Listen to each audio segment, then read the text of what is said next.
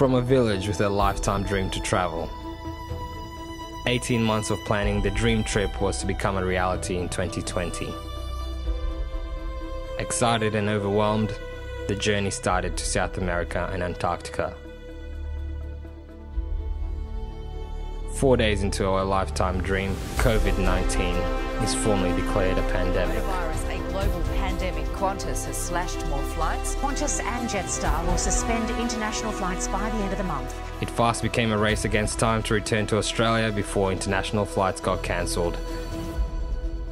Bad Timing South America Misadventures narrates how events unfolded during this unusual, ever-changing environment.